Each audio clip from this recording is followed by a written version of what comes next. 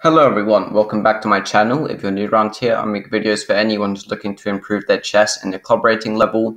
And I mainly like to focus on strategy, and I like to make opening theory videos. And in today's video, I'll be sharing a game I recently played. And I thought it was a great, very instructive, and I thought it showcased kind of a way to positionally outplay your opponent in the Caro-Kann, and how to kind of punish your opponent's inaccuracies.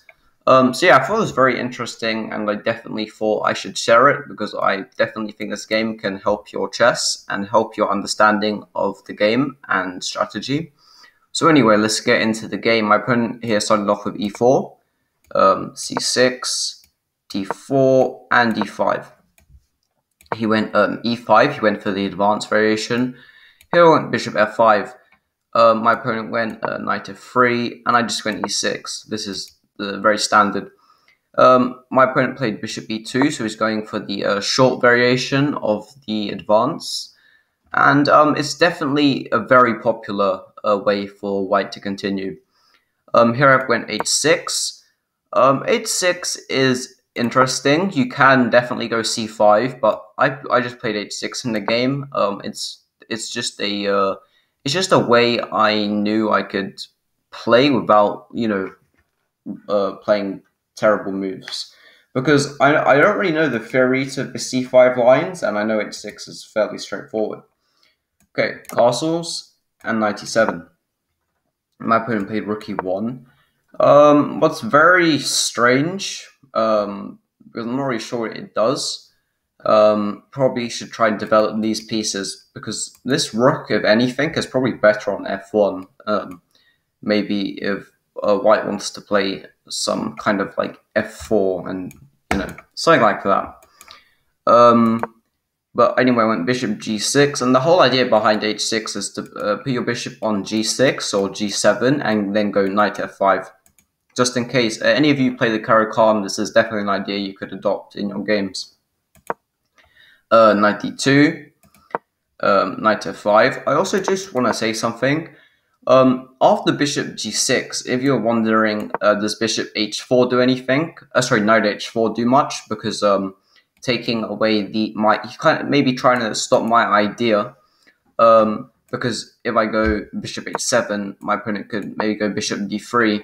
Well, if this did happen, all you have to do is just exchange, takes, and go c5.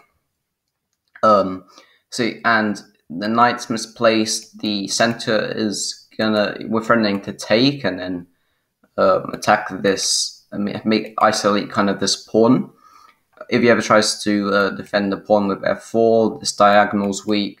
And yeah, also our pawns are on light squares, so our bishop's better and his bishop's pretty miserable. So yeah, just in case you're wondering, and you also have to waste a tempi. I thought that was an interesting thing to point out. So bishop g6, knight d2, and here I went knight f5. I'm just continuing my whole idea behind h6, just getting this set up. And my opponent here played knight f1. What's quite strange, because this is an idea in the Caro-Kann, but this idea normally happens, I think, when white goes knight c3, instead of playing the short variation. You can correct me if I'm wrong, but that's what I'm pretty sure. There definitely are some variations where knight f1 is played. I think even before white has a castle. So yeah, but in this line, I don't think it's that good. Anyway, I continue with bishop e7. Extremely normal, c3 and castles. Queen b3, and here queen b3 is I think it's a bad move. Queen b3 could almost be called, it's an inaccuracy and almost be called a waste of a tempi if you exploit this move correctly. So first of all, you're probably wondering, it's definitely right to reason, can black just go queen b6 here? Well, if takes, AB takes, we can undouble this pawns and play c5, and we can also, our pawns won't be isolated, so we can play c5 here, and we can support it with these pawns. And we also have the open A file, and this is extremely easy to play for black. Yeah, black here has a very pleasant game. For example, I'll just show kind of a sample line. If say white tries to go something like knight c3, we just go like c5, and I'm not sure, say just random move like h3. Here we can probably even just takes and play like knight c3.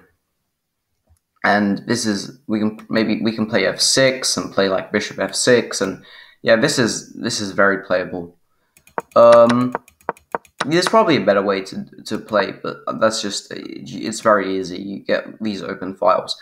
But here I went queen c7. So also, if I was to go queen b6, white would probably have to go queen d1, just wasting a move. But I went queen c7 anyway. I did know that queen b6 in the game. I knew it was an okay move for sure, but I just decided to go queen c7. I wanted to support c5, but if I had this position again, I would. It would be a 50-50 split decision, pretty much. My opponent played knight e3, and here I went c5.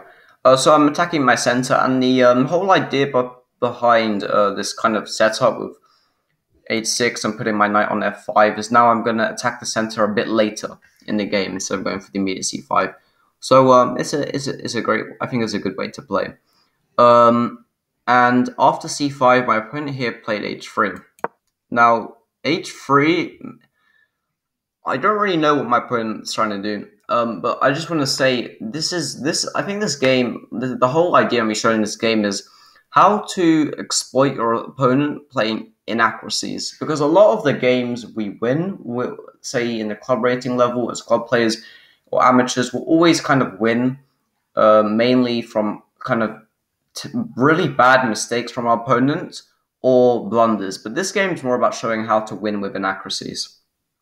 And definitely lots of people in the club rating level win with inaccuracies, but I'm just showcasing this game. Anyway, after h3, I went knight c6, attacking, putting more pressure on the center, and this center is definitely coming under a lot of pressure. I also want to say an extremely important thing. This pawn structure with this pawn on c3 is extremely common in games when the pawn's on d4 and supported by c3. And this is also, I think, an interesting. This game also shows an interesting way to kind of attack this structure with this whole kind of these pawns, because you'll see it doesn't matter what opening you play, you'll see this structure a lot. There's lots of Caro-Kanns. I think even like in the London system, sometimes I've seen these structures. So yeah, not always the pawn is on e5 though. And here my opponent after h3, after knight c6, my opponent took. So I mean, I'm not sure, because taking it doesn't make my position any worse. I mean, it doesn't make his position any better, I don't think. And just gives me this nice bishop. I mean, my knight is putting pressure here, so that's maybe why he took. But yeah, I mean, this doesn't hurt me at all.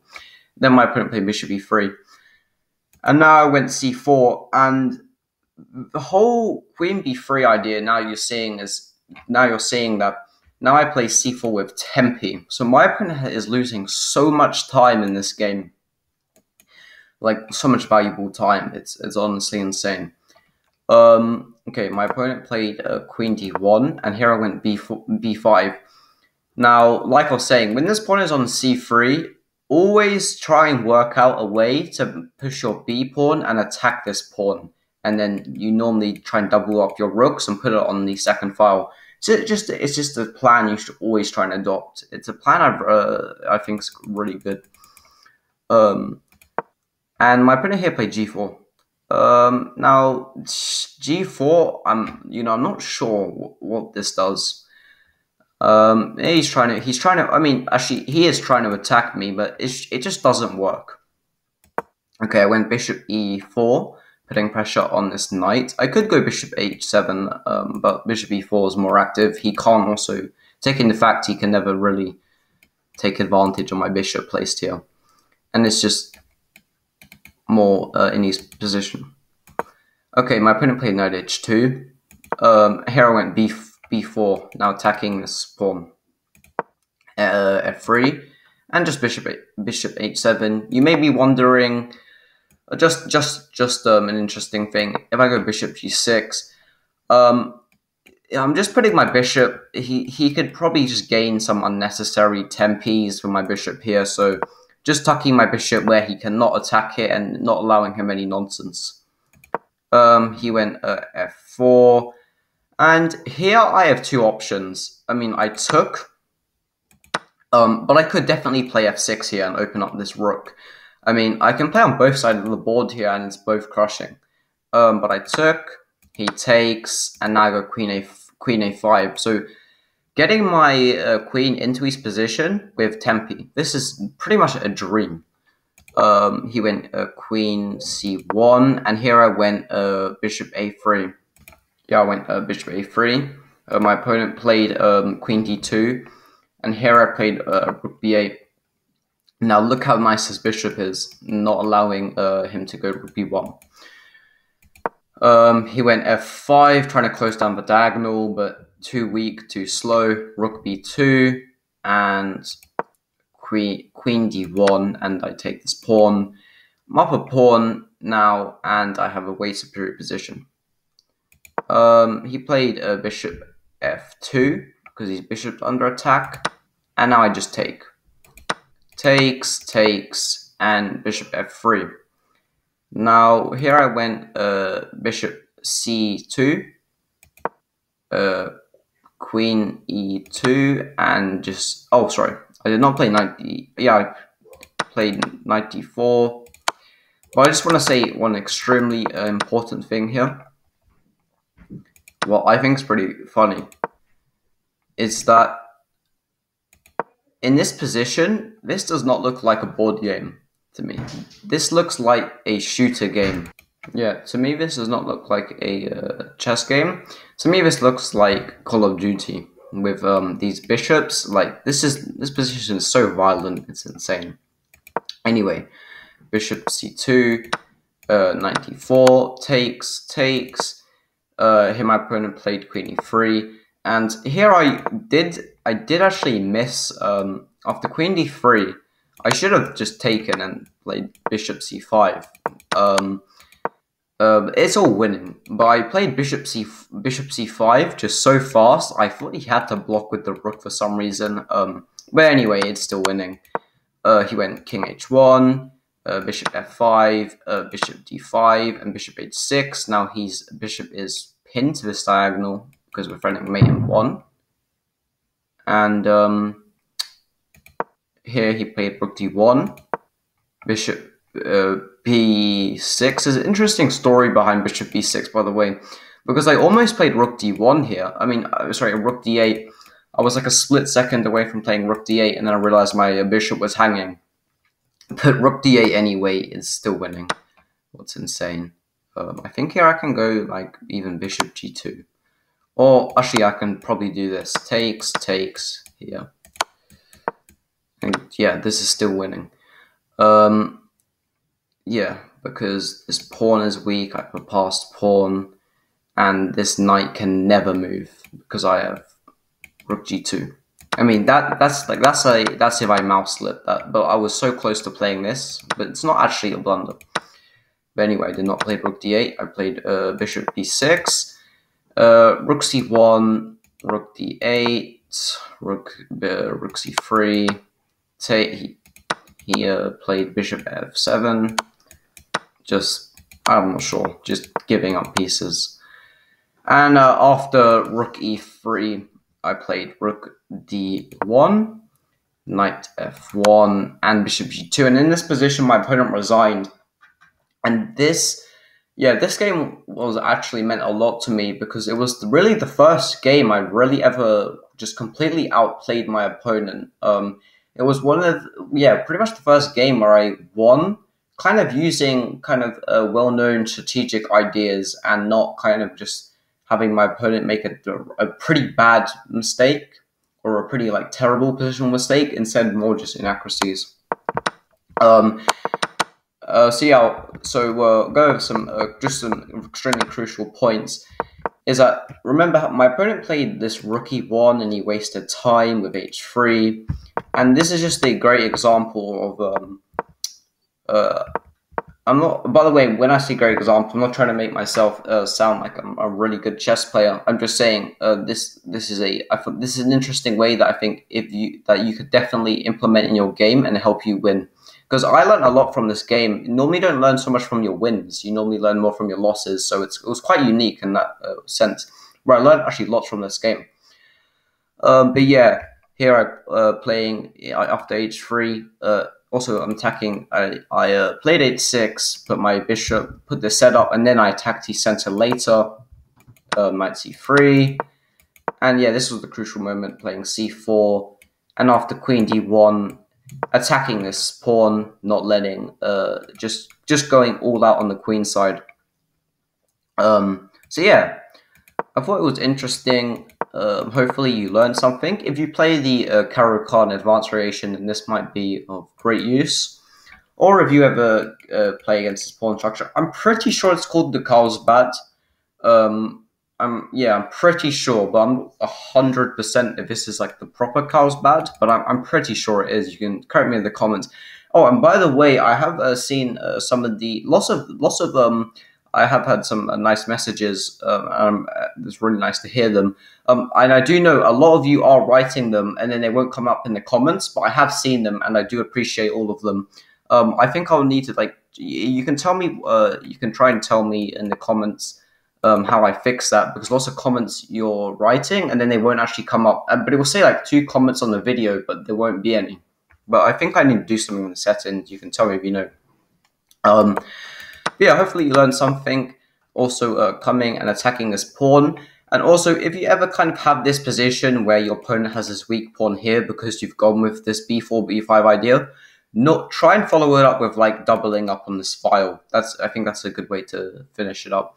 But anyway, thank you for watching, and I hope the video was of value. If you did learn anything, or if you did enjoy it, please leave it a like, because it definitely supports out the channel. And yeah, have a great rest of your day.